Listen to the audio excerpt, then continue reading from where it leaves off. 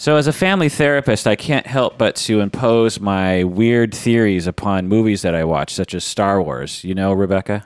I totally understand. Yeah. When I'm seeing movies like Star Wars, I'm just thinking, oh, trauma. Oh, attachment style disruption. Oh, that's an issue. That's going to hurt. That'll present problems when Anakin grows up. That's going to be a problem for his psychology.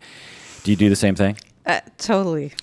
Well, you, Rebecca, wanted to talk about intergenerational trauma in the family of the Skywalker family. Is that correct? That is my mission today. So I thought I would accommodate you, Rebecca, and we would indeed talk about that because we all know it's kind of a stretch for me to talk about Star Wars.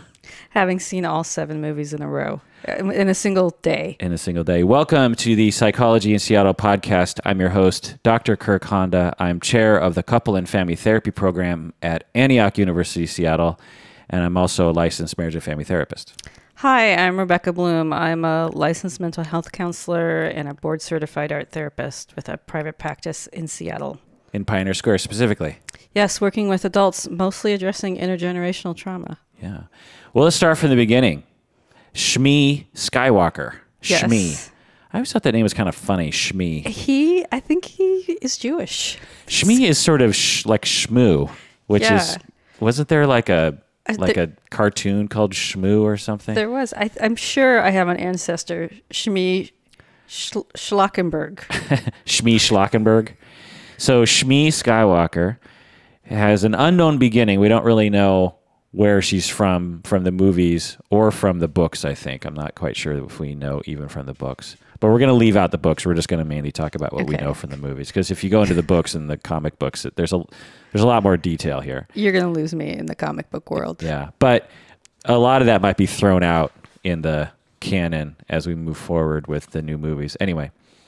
So what we do know is that Shmi, Anakin or Darth Vader's mother, is a slave at the beginning of episode 1, which we can say has got to be traumatic.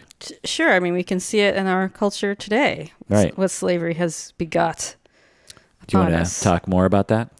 Well, there is a field of psychology known as post-traumatic slavery syndrome, which looks at how the history of slavery has impacted African-American families being ripped apart over and over again, and how that's led to people feeling like they're unable to trust, high rates of depression, high rates of families splitting now.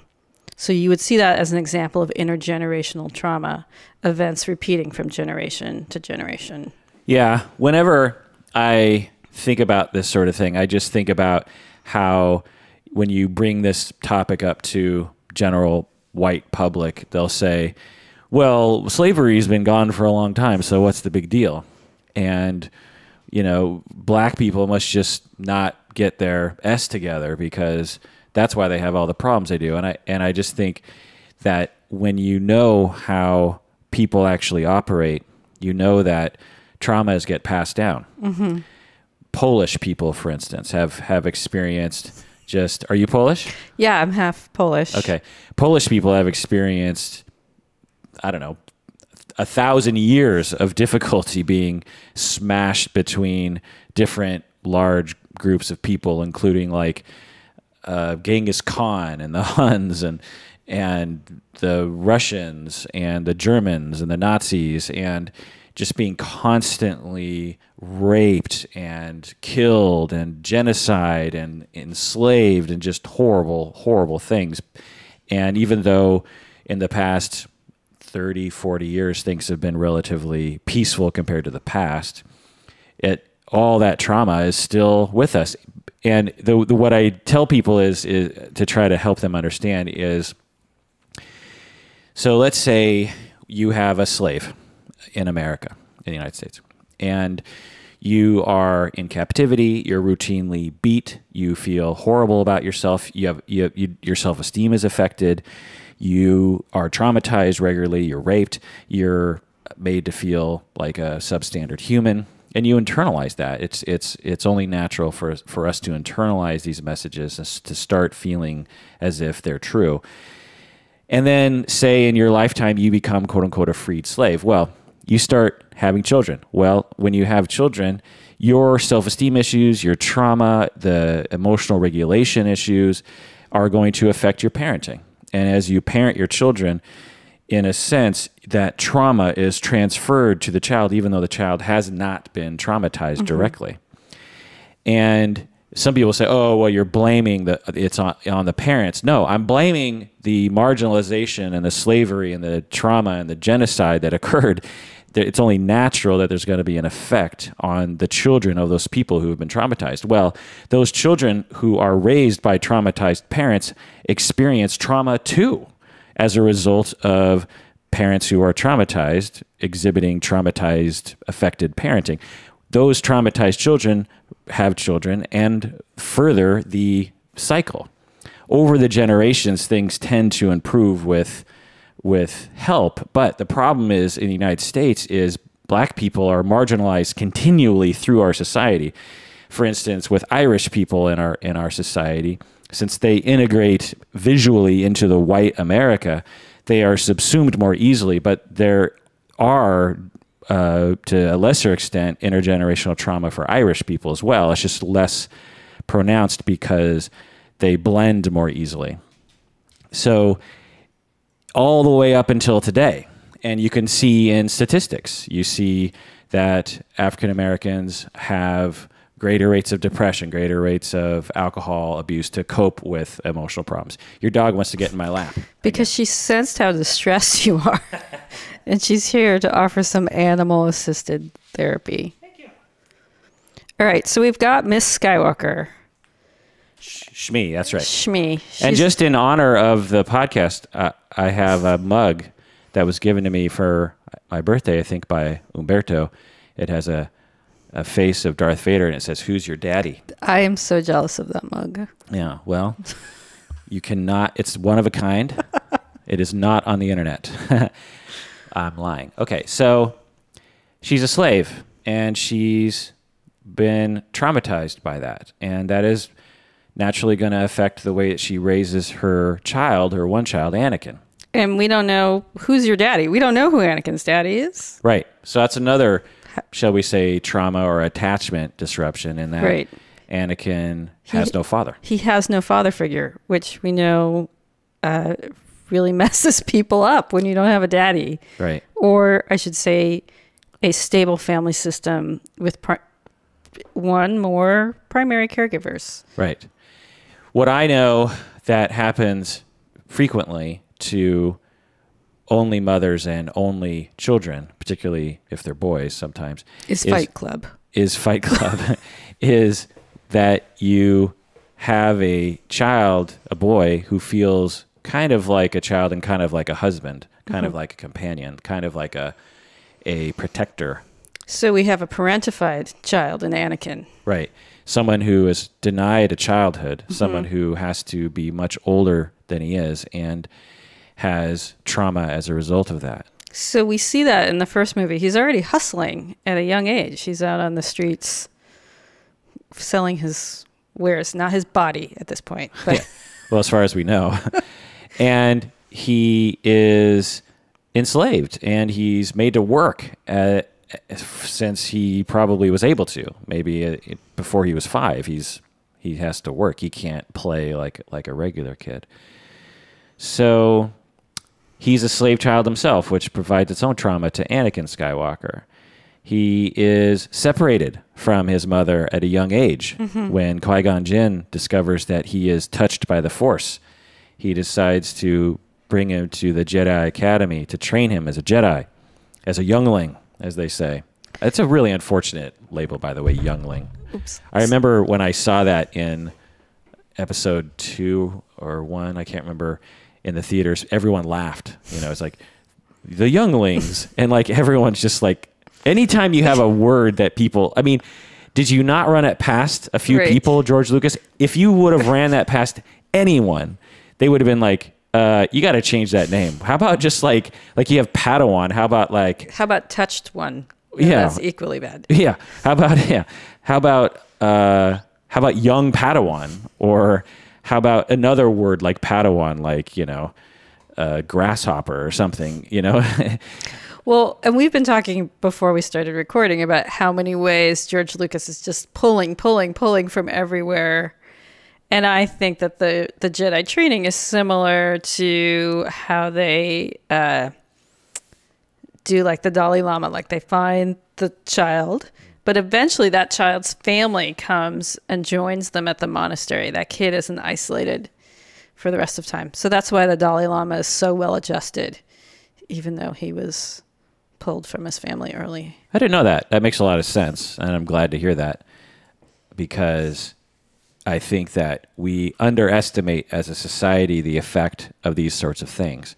When you take away, have you seen Room, the movie Room? No, for my own mental health, need to avoid seeing that movie. It's not as heart-wrenching or as depressing as I thought it would be. Mm-hmm.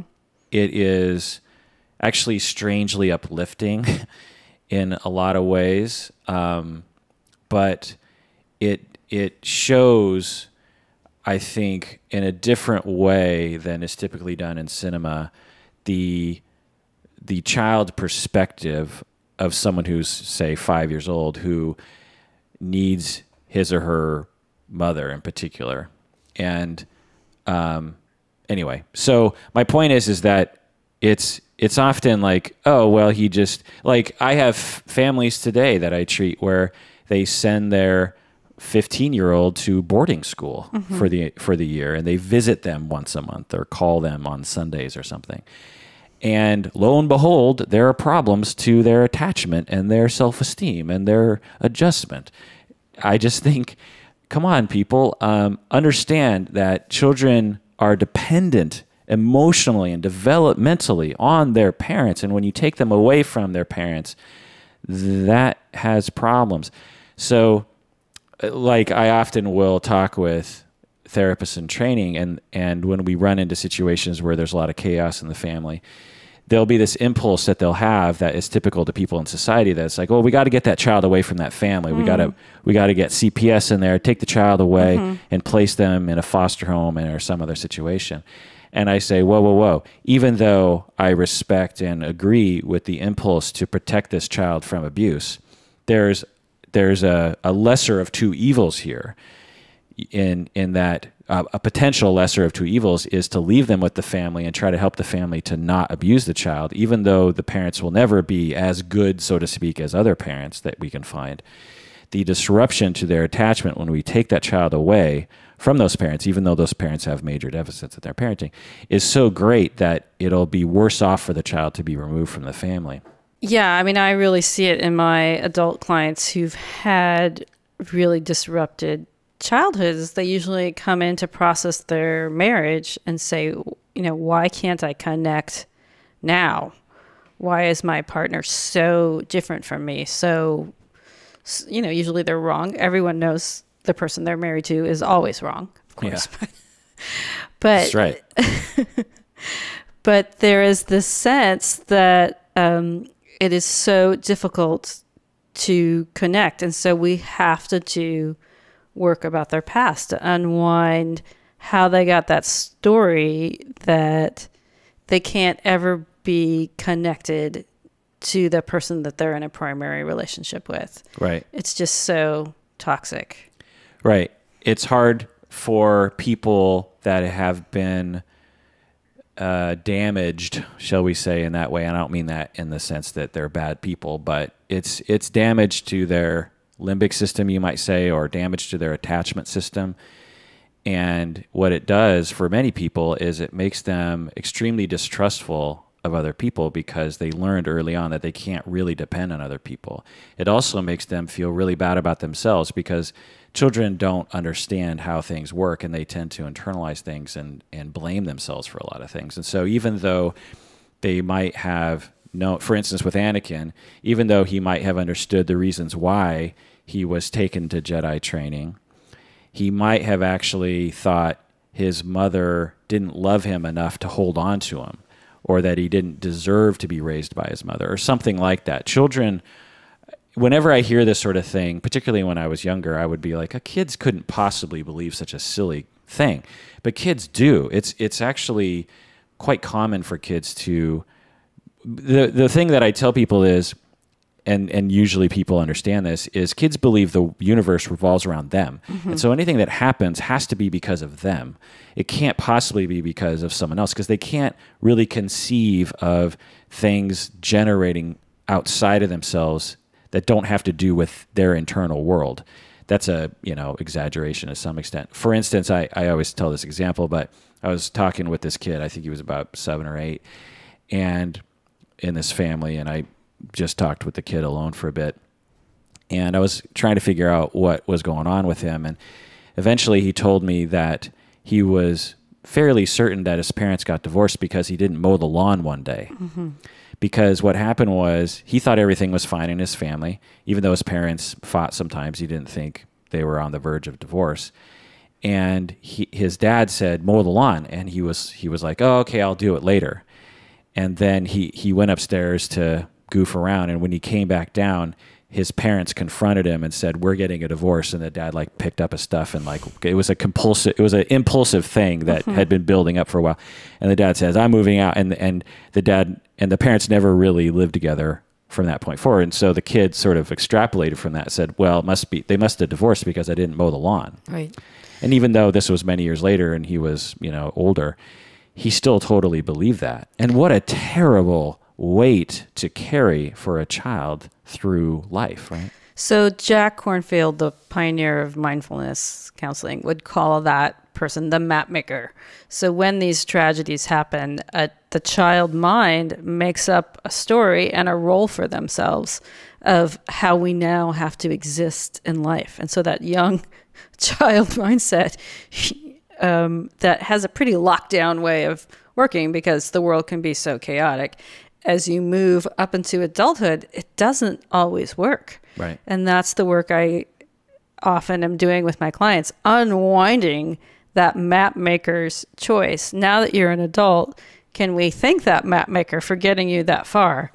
But I mean, back to Anakin, when your hair trigger response is anger because that got you through as a kid, right, and you carry that into adulthood, right, you can find yourself in some pretty sticky interstellar planetary fights. Yeah, so moving forward with more traumas, Anakin, he experiences his mother being, I think, raped and brutalized by the Sand People. Is it implied that she's raped by the Sand People? I think I actually blocked this part out. Along with a lot of the first 3 movies, I can't hold it as well as you can. Well, in the 3rd movie, Anakin, I think in a vision or something, figures out that his mother is in danger and goes to her back on Tatooine, finds out from her new husband, whom she married after Anakin left, which is Klieg Lars. Anyway, he tells Anakin, your mom was abducted by the Sand People. He goes to his mom. She's in a tent with the Sand People. He sneaks in there and sees her brutalized, about to die, and then witnesses her die in his arms. And he also believes that he is the next ruler of the universe to some extent, and it's gonna mess you up. Yeah, it's gonna mess you up anyway. And he believed he could have saved her if he would have been a better son and a better warrior. If he could have detected this earlier or ridded the universe or the galaxy of bad guys. This is a particular trauma, a turning point in his personality. So he then internalizes the aggressor, which we often see in families where there's a lot of trauma. Yeah. And becomes the aggressor himself. But I want to talk about his partner choice because I think we're missing an important piece here. Can you describe his lady friend? His lady friend's name is Padme Amidala, or Queen Amidala at the time that he meets her as a young person. He's younger than she is. And which, looking for a mama. As soon as he leaves his mom, he finds an older woman to fall in love with. Isn't that strange? Classic. And she's powerful. She's beautiful. Beautiful, powerful. Talks to him in a nice way that really no one else does, because Qui-Gon Jinn and Obi-Wan are sort of treating him like typical stoic Jedi in their very standoffish, stoic way. But Padme comes along and is very nice to him, and She has amazing outfits. she has amazing outfits and Really good hair.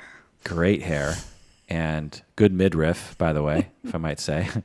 And he falls in love with her, lo and behold. But she is also somewhat unavailable to him. Which is also very classic when you come from a traumatized background. Is Right. that the problem in partner choice? It's just hard to kind of, when you have not regulated your own emotions, it's hard to then connect to someone who could fill those because you don't know what a healthy attachment looks like. Right. Right. If he hadn't been a slave child and hadn't been traumatized and had a father figure, he would have said to himself, because it's fine to have a crush on someone when you're 7.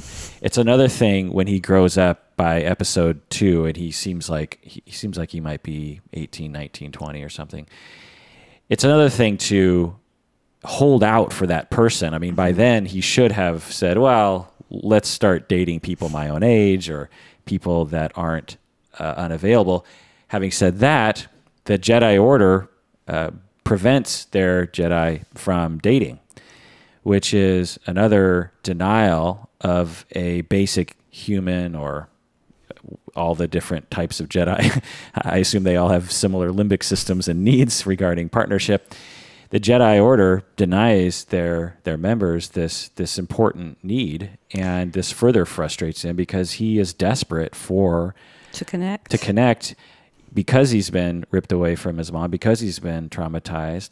But everyone, I imagine, has that need. Well, and also children who are adopted or abandoned have a high need often to have children themselves. Yeah. They want to repair what has been done to them, or to have a child is the fantasy a chance to connect again. Right. So To right the wrong. Yes. Yeah. Okay, so let's look at Padme for a second. A little bit more. She's been traumatized from war, from episode 2, 1 through 3. We see her involved in war and killing herself. That's one thing that's often ignored in our society is the trauma of killing. It is traumatizing to kill other people. Although now that I think about it, has she actually killed anyone aside from droids?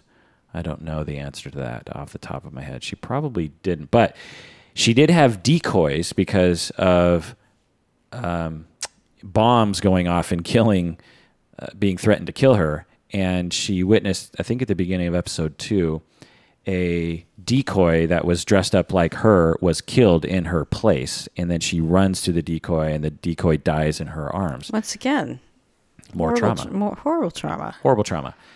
And in the movies like this, they tend to gloss over that. But as I watch it, I'm just thinking, oh, that's going to hurt. That's going to hurt the brain. That's a mess up right there. Yeah, that's going to have some... That's a potential ulcer. She needs therapy from that point forward.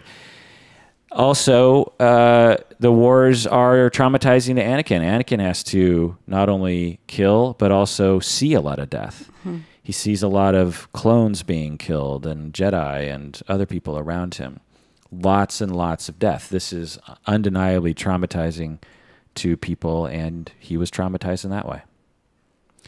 He was also severely injured later in episode 3 by his father figure, Obi-Wan, What's up with that? who he was always looking for to replace that missing father figure. Right. And perhaps, I never thought of this actually. Sorry, Mochi, for making noise. The fact that he probably, it's common to be angry at your absent father, to have a lot of personal hurt and anger at the father that never was. Well, here comes Obi-Wan. Well, and also, I'm sure you've felt this teaching, but for those in authority, they often get that misplaced anger for people who have attachment issues. Right. Transference or displacement from their anger and hurt toward this unnamed, non-present father figure gets directed at Obi-Wan. But he has to suppress it because he's desperate for Obi-Wan's attention and love, and he manages to suppress it for the most part until it explodes in the end of episode 3 when he perceives Obi-Wan as working against him and betraying him in getting his wife Padme to be against him. That's the kicker in his head, is he thinks that Obi-Wan betrayed him by getting Padme to work against Anakin, and then they end up fighting. And then Obi-Wan proceeds to cut off one arm or his remaining arm and his 2 legs, and leaves him for dead, burning next to a river of lava. Further betrayal, which turns him into Darth Vader. So would you diagnose Darth Vader with narcissistic personality disorder? Well, it's interesting because there's certain narcissistic elements to Anakin growing up. It's hard to diagnose Darth because he's a sociopath. Well, he kind of has a job too. That's another thing. Like, how do you diagnose one of the generals in the Nazi thing? Right. You know, I'm just doing my job.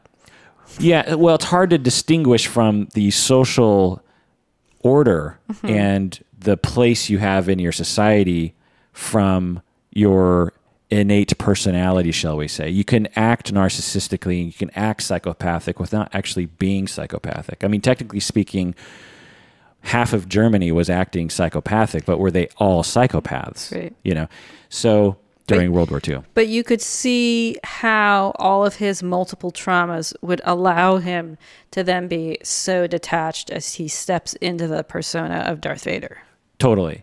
Here's my hypothesis that I just generated after you asked this question, is that if we look at Anakin, we would say that he definitely had somewhat of a narcissistic issue in that and it was fueled by everyone telling him he was the one to bring balance to the Force and he was the chosen one. That's too big of a job. And he is the only son of his mother, so he has his mother's full attention, and his mother even thinks there's something special about him.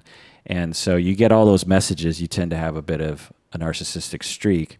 But that, to me, is not the genesis of the Darth Vader sociopathy, which I would say is the multiple traumas. When you traumatize someone over and over again, there are certain defense mechanisms that kick in to cope with the damage incurred from those traumas. And so we see this with child soldiers today. Yeah. You traumatize someone enough, you tell them to go out and kill and to get your love, and they will do it. Right. And you have in our society soldiers coming back from the theater of war that will commit atrocities back home, that will beat their wife, that will commit crimes. And are they innately wife beaters? Some of them perhaps yes, but most of them no. When you traumatize someone, it creates defense mechanisms and certain reactions to triggers that result in a wide variety of antisocial behaviors, or shall we say trauma reactions. And some of those, a small percentage of those, involve atrocities such as killing other people or the desire to dominate, this sort of thing. It's a way for, specifically with Anakin, you could say, after being traumatized and victimized and controlled and enslaved and betrayed, a logical coping strategy is to say, I'm going to be in control of everything. I'm going to be in control of everything, and I'm going to dominate everyone, and I'm never going to have compassion. I'm never going to allow anyone in my life, and I'm going to destroy anyone who gets in my way, because if I don't, then that leads to a lack of control, which leads to terrible things like my wife dying and my father figure trying to kill me and my mother dying and me becoming enslaved. So we could see him having that coping mechanism. Yes. So then he has another trauma, perhaps his final trauma as Anakin, in which he basically witnesses through his Force vision the death of his wife, Right. of Padme, and he also knows that he might have caused her death because of his own turmoil. So imagine that. Right. Your one reason for turning to the dark side is to save her life because you've been seeing visions of her death, and the emperor is like, ooh, you know, I have the dark side can help save your wife, and so that's his whole reason for betraying everything, the Jedi Order and his father figure and everything, and then in the end, he through the Force accidentally kills his own wife. That's terrible. It's gonna mess you up. Totally mess you up. And I mean, it's akin to, say, you're driving a car and you are distracted and you get in a car accident and your wife is sitting in the passenger seat and she gets killed. Even though you didn't purposely murder your wife, imagine the guilt and the shame and the horribleness. Never get over it. Yeah, exactly. So that really pushes him over the edge, and the transition to Darth Vader is complete, shall we say. He unknowingly to himself has twins. Yeah, who carry this legacy. Yes, Luke Skywalker and Leia Organa. Luke is raised by Owen and Beru Lars on Tatooine. Luke continues the trauma by knowing he's adopted by his uncle and aunt, knowing that his parents must have abandoned him on some level. He doesn't really understand why. Often adopted children, regardless of how hard we try to make them feel accepted and loved, frequently, I would say, are looking and feel a certain level of hurt from these, from the notion that their parents abandoned them at birth. Yeah.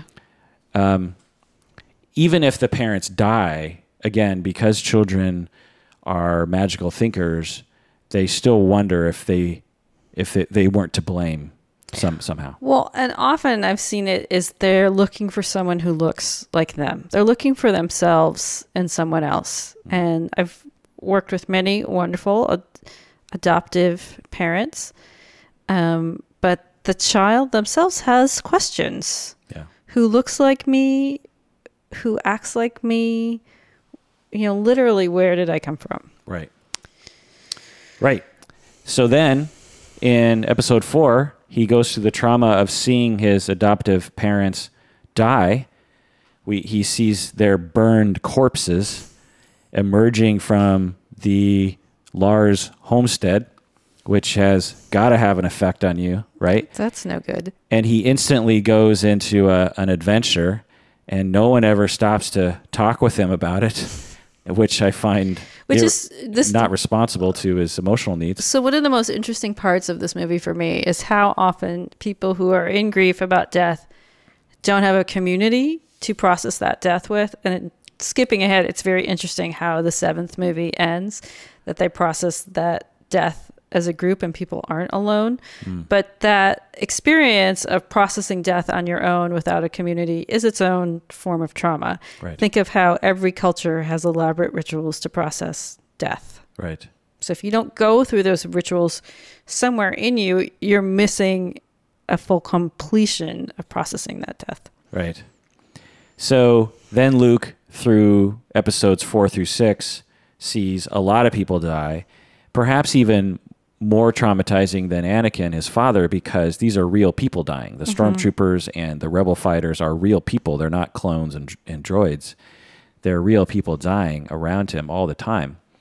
And how traumatizing that is. Again, if you're a veteran and have been, or just a civilian having been through war and witnessing death, it is a horrible thing to experience. And it, as we sometimes will say in slang, it rewires the brain. It's not just that was difficult for me.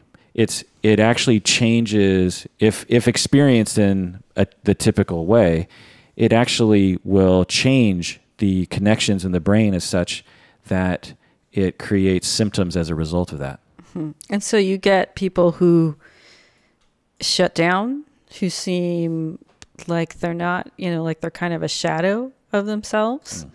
And I think it's so interesting how, especially in the second movie, like friendships become so important. So often you see, like in traumatized teen communities where there's a lot of teen violence, those peers become your best friends, become your surrogate family. Maybe the older member feels like a dad. You see that in the drag world where people are, their families reject them.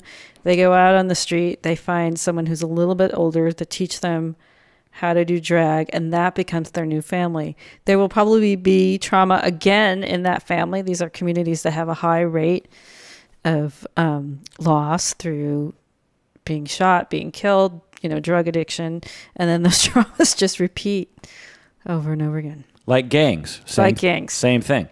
When you are of a marginalized, poor community, family, and you see little path for the future for yourself, and your family attachments have been disrupted through your families being fugitives or being marginalized or enslaved in the past, you will turn to your friends as a way of trying to get that family connection, and there will be a father figure and a mother figure and the older sister that you never had and the younger sister you never had and the jokester and the one who fixes things through violence and the one who is warm. Like, there are family systems in these gangs that are sought after because they are unable to get it from what we might call more functional places. So Luke Skywalker is desperate for his friends, Leia and Han and Chewie and R2 and C-3PO, even though he doesn't know Leia is a sister. But he is desperate for that, and Yoda is like, do not go to your friends. You have to stay for your training.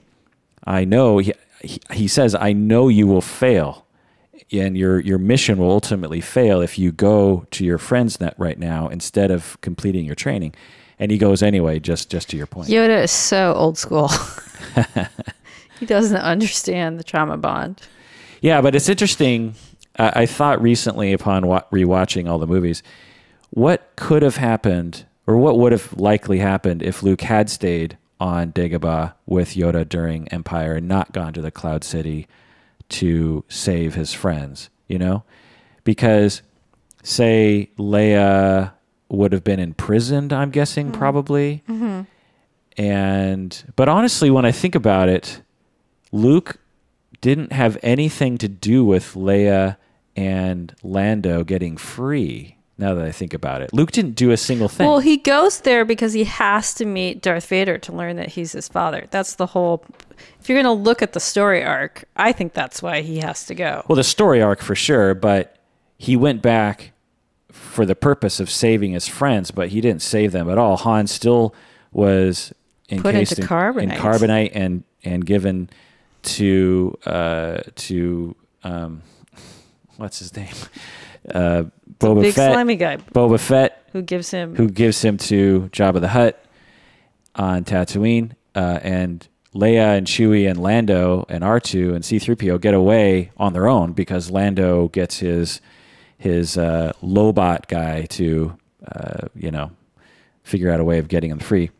So Luke doesn't really do anything. Now I never thought about that. He just sort of basically got his hand cut off. He's just there to lose his hand. So I may have told this story already, but so when I worked at a psych hospital, Sunday was movie day. They got to pick whatever the movie they wanted. This original second Star Wars movie, Empire Strikes Back, was a favorite. I've probably seen it 15 times in a psych environment and have often wondered, why is this a totem movie in this setting? And I think it's because so many of the clients there had lost a family member, been betrayed by a family member, these archetypal things that are happening in the second movie, related on a resonant level to people who are pretty low functioning at the time. Right. Interesting. So Anakin grows up and becomes Darth Vader. And after Luke and Leia are born, Anakin, Darth, is continuing to search for his children. He's continuing that desire through the Darth Vader persona to connect with his family. When he learns that Luke is his son, that's all of his focus is on trying to get Luke to join him. He doesn't want to kill Luke. Right. He chops off his hand as a way of just trying to stop the fighting. He's join me, and he's saying, be with me. I am your father. How awesome would it be for us to be together? He's still desperate for that family experience, but he's so dysfunctional with it because it's so hard to have those conversations with lightsabers. It just really, really is. You maybe want to be at a Starbucks, you know, when you have that reunification, maybe just budget a half an hour on that first meeting. Yeah. You know, and avoid chopping off people's hands. That doesn't usually lend itself to diplomacy. It's really, if you're going to do reunification work, leave the weapons, please. Yeah, exactly. Or just cut off a pinky. I mean, who really needs that finger anyway? You know what I'm saying? Or maybe like 2 of my toes. I'm not really too particular about 2 of my toes. So we've talked about how this story pulls on every myth of all time, but that idea that, you know, within everything there is a sacrifice. So Luke's hand becomes the sacrifice for the truth. He has to give something. He loses a hand. So Luke Skywalker, after episode 6 and before episode 7, tries to start his own Jedi Academy, and something went horribly wrong, and Ben Solo decides to kill all the other students.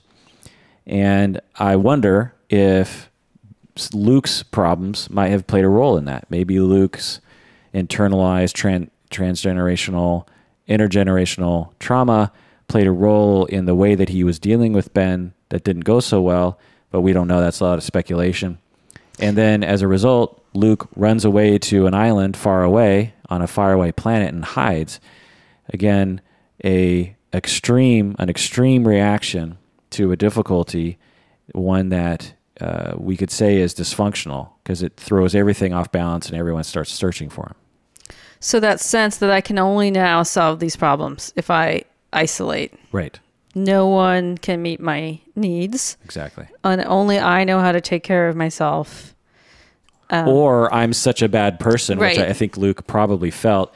I don't deserve to be with anybody. I'm a loser. Right. I tried to do something so big and it failed. I don't have a family around to help me pick it up.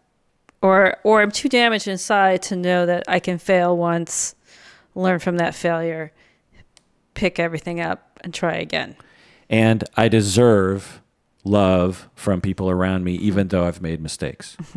That's an important thing, that when you are raised in a secure manner, you, for the most part, have that notion deep down when you're having your good moments, that I deserve love and attention and grace and the benefit of the doubt, even though I make terrible mistakes. You know, that's not a notion that you have when you are treated the way this family has been treated over the generations. So this concept of resilience, what makes one person resilient when somebody else is not, when they've been through the same thing. Right. And it's that ability to, you know, if you don't have a caregiver is there. I often see this with the people I work with. There was a teacher, there was a coach, there was somebody who said, I'll still be here for you and we can talk it out. And if you don't have that and you make a major mistake, you tend to internalize all of the blame.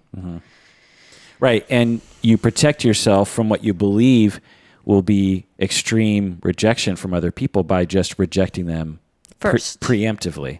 I'll show you. Yeah. I made a big mistake. You're probably going to hate me from now on.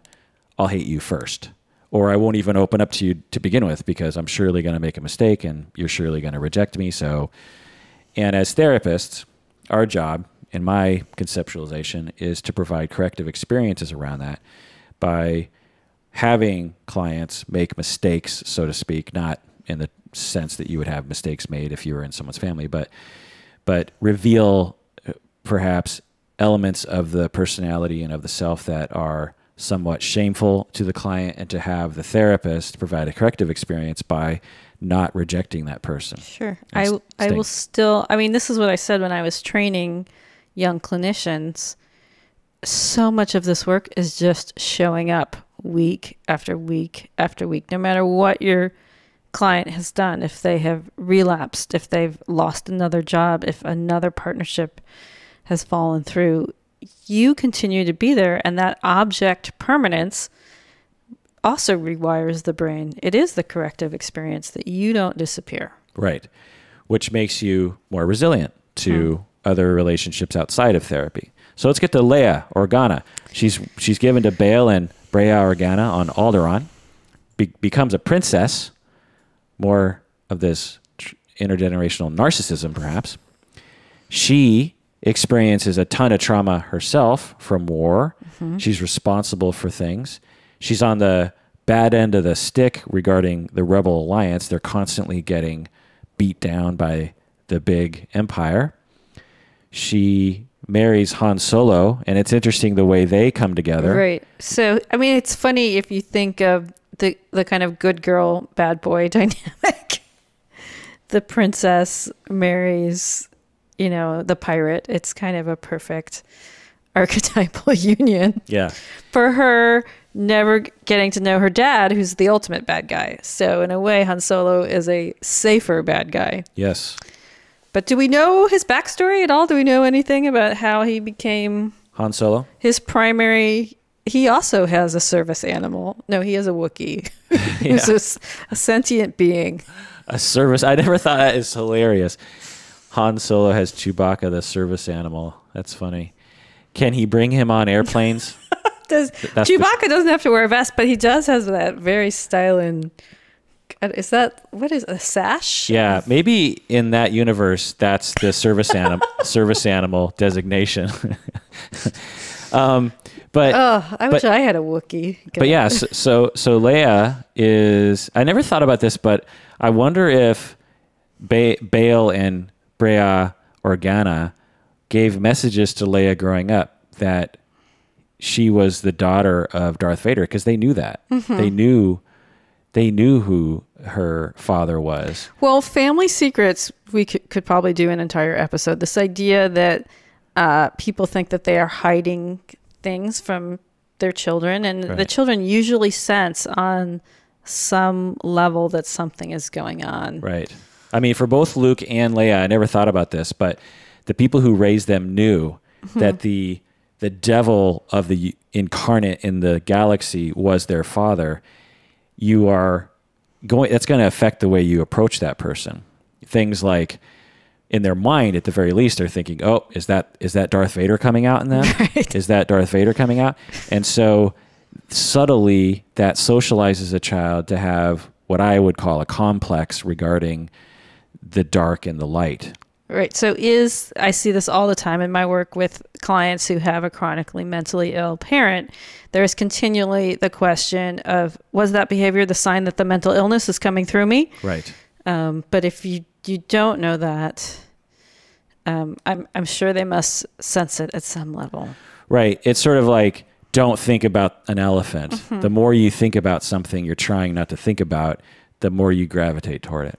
So then Leia and Han have Ben Solo. They give birth to Ben.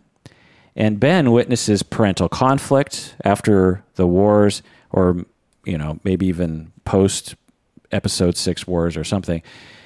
There's conflict between Leia and Han that Ben Solo witnesses. And how is, Leia able to parent? We don't know. Right. Han and Leia are both people who like to be free and they like their jobs. They're smuggling and generaling jobs. And it's hard to imagine either one of them being domestic with a child. And we have evidence in Episode 7 that both of them didn't do so well. And then they gave Ben to Luke to be raised in the Jedi Academy, continuing this intergenerational trauma of being ripped away from your parents. Anakin is ripped away from his mother and never even having a father. Luke is ripped away, Luke and Leia are ripped away from their parents because mother dies at birth and father is Darth Vader. And then Ben Solo ripped away from his parents and given to Luke. So when I worked in the South Bronx, it was amazing how many people were on both sides of the foster care system. Right. Had been born, placed in the foster care system. Then when they themselves have children, those children are placed in the foster care system. So these intergenerational issues, it's happening all around us. And getting back to American slavery, children during the slave years were often ripped away from their parents and sold to other families. And this has an intergenerational effect. So if you're ripped away from your parents as a slave, you have difficulty when you have your own children, even connecting with your own children, because you were never connected to as a child to your parents. And so as you raise your children, as say again, that fictional person or that hypothetical person being as a slave as a child and then freed after the Civil War, and you are raising your children, you've never been raised by parents. And so there's a different approach to parenting frequently because of that. And you just extrapolate that through the generations. And today you have, in the African American community, you have many more families where the child is not being raised by the parents, it's being raised by the grandparents or aunts and uncles or this sort of thing. Not because these people are bad parents, they have been just through the generations traumatized by outside forces originally, and then, shall we say, intergenerational outside forces moving forward.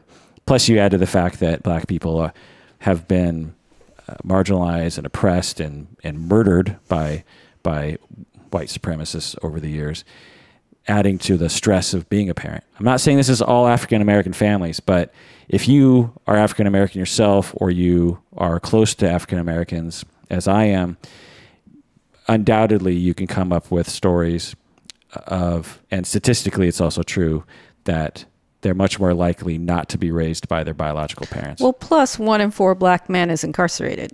Exactly. So you get that socio issue of constantly pulling the family apart. Right. So, and the temptation for people that don't get it today is to say, well, black people, obviously there's something wrong with them compared to white people. But no, the psychology has demonstrated over and over again, there's nothing different about black people. It's just that when you have societal factors that contribute, plus, again, this intergenerational trauma and parenting attachment disruptions, it will result in a higher rate of these sorts of things happening. This isn't to say that white families and Asian families and Hispanic families don't have similar problems, because they do, but just at a lesser rate. American Indian or Native American families have a similar problem of. And in those families, it was the issue of being pulled into white boarding schools, right, where they were beaten and raped and all of these things. Right. The same basic premise, which is you have a system of tearing children away from their families and putting them in boarding schools to make them more white and more Christian and to make them less Native American. That was a governmental decision that was made and endorsed by the American people. And when you do that, you're going to have attachment disruptions. And when those attachment disrupted children grow up and have their own children, even if those children aren't ripped away from them, there's going to be an attachment problem with with raising those kids. So I have a great example of this. In my second year of internship, I ran a parent-child dyad art group at a treatment facility in Harlem. And it was supposed to be for the moms and the children to come together. But what we saw was that the moms had so little time for themselves and then their creativity that they weren't able to make art with their child. Once given those supplies, they became consumed themselves and making artwork. Right. Because they had so rarely had time for quiet introspection because life was so pressured and with so many stresses. Right. And so we literally weren't able to run the group the way we first imagined it because we hadn't thought through what these women would be bringing in. Right. And when, as a child, you're growing up and your parents aren't spending time with you for whatever reason, whether it be societal forces, governmental forces, or just their own issues regarding the fact that those parents weren't raised very securely. When you're raised in an environment where you're basically just left on your own to fend for yourself, emotionally speaking, when it comes time to take care of your own children, you tend to think very independently. You tend to think, well, aren't we all just basically alone on this planet? Why do I need to take care of this child? Can't they figure things out on their own? I figured things out on my own. And sometimes there's that resentment of like, how dare this kid ask for so much love and attention? I was given almost nothing, and I'm giving this kid way more than I had as a kid. Why are they're so selfish? They keep asking for more and more. And so... And those of us who are parents know that a child's need for attention is constant. Right. Whether it's acting out or you think they're settled in an activity and then all of a sudden it's, Mommy! Just when you've gotten... deep in reading your own book, it's disrupted over and over and over again. So even I, as a, fairly well-adjusted person, it's overwhelming. Right. And I just want to say this caveat or this disclaimer about everything I just said, that I hadn't really thought any of this through. We were going to talk about Star Wars. I had no idea I was going to be talking about race and intergenerational attachment, security issues, and say that there's a likelihood I said something that might be offensive. I don't know. I mean, I'm not an African American, nor am I Native American. So, feel free to blast me about anything I just said. It's just my educated opinion about why we see higher rates of certain things in certain. But also, if this is new information for anybody listening, really go out and learn your American history. Yeah. Based on what was done to both of these communities. Don't listen to me. In fact, you can read a book called A Different Mirror by Ronald Takaki, which I'm looking at right now. You can also read the book by Zinn called The People's History of America or something, United States. But again, just to summarize, when you systematically, from a societal or governmental level, abuse a certain group of people, there will be ripple effects through generations that require a lot of healing to get rid of that trauma. And it is present today. And that's real. And that isn't to say that all black people are like this or all Native Americans are like this, but you just see higher rates of certain things. And I would say you see it in the Star Wars movies. Yeah. So isn't it interesting that Darth Vader's grandchild is so freaking angry? Right. Exactly. Like, where did that anger come from? Yeah. That is, if you've done any work with grandchildren of alcoholics, you see that. Like, even one generation away, with a kind of okay functioning generation in the middle, that sense of, to be okay, I need an extreme amount of power or I need an extreme amount of control, it can show up again. Yeah, it's well put.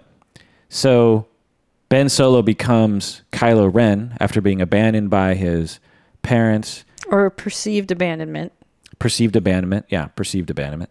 And he tries to internalize something strong, something of a fantasy, someone who has it all together, who doesn't need anybody, Darth Vader. Darth Vader, in his mind, needed nobody and had all the power in the world. And Kylo Ren turns to the same coping mechanism that Anakin did, which is, if I can become dominant and powerful and so above everyone else that I don't need anyone, then I can cope with the powerful emotional turmoil that I'm going through as a result of witnessing my parents fighting, witnessing my parents breaking up, being sent away.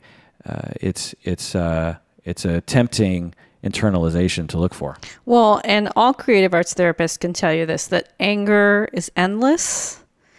And once someone chooses anger as their primary motivating force, they lose touch with their humanity because they are missing going below the anger, which is to grief. The last few things I'll say about Kylo Ren is that he continues to search for Luke. Mm-hmm. He is searching for Luke. My hypothesis is that he's actually searching for his parents, and maybe even particularly Han Solo is his father, because he misses his father. He misses his parents naturally. But Luke, spoiler alert, what does he do when he has access to his father? Right. He kills him. But he struggles with it. He wants to connect with him. You see that tenderness. This family has look at this intergenerational pattern. Right. Is when you finally get the father-son connection, somebody has to lose a hand or potentially their life. It's really quite disturbing. That's right. Because Kylo Ren has a complex regarding his attachment to his father. He, on one hand, is regressing to an earlier stage of dependency naturally to become dependent on his father. But then there's another part of him that hates that part of himself because of the betrayal that it led to and the pain it led to. And so he strikes out as a way of trying to cope with that by destroying his father. And it's a fantasy that if I destroy my father, I won't need him anymore. But actually, it just makes it worse. Well, and also that weak part of myself will be gone. Right. So this is inherently how sexism works in our culture. Right. If that part of me that I perceive as weak, if I destroy it, then I will be even stronger. Right. Which is why Jung wants you to integrate your shadow self. That's right. Integrate the sacred feminine and the sacred masculine. That's right. I like it. So also, he didn't kill Rey at the first number of times that he met Rey. Even though he Rey, detected, also an orphan. Right. That he detected her force abilities, but didn't kill her. Mm-hmm. Isn't that interesting? You'd think he would kill her right away. It'd be like, well, let's get rid of her. She's one of the good guys. Why doesn't he kill her? Well, deep down, he needs companionship. He needs friendship. And dysfunctionally searches for it from unavailable people in the same way that Anakin sought it from Padme. It all comes back around.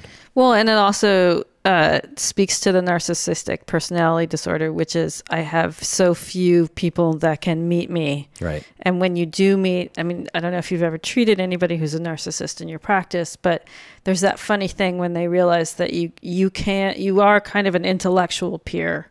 It's kind of overwhelming. They kind of want to connect with you. They kind of want to keep coming back, but they're also repelled by you, but also kind of fascinated because you can keep up.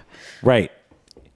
Well, you might be overestimating my intellectual abilities, Rebecca, but yeah, that's the thing that happens if you are damaged narcissistically or stuck in a developmental stage of narcissism.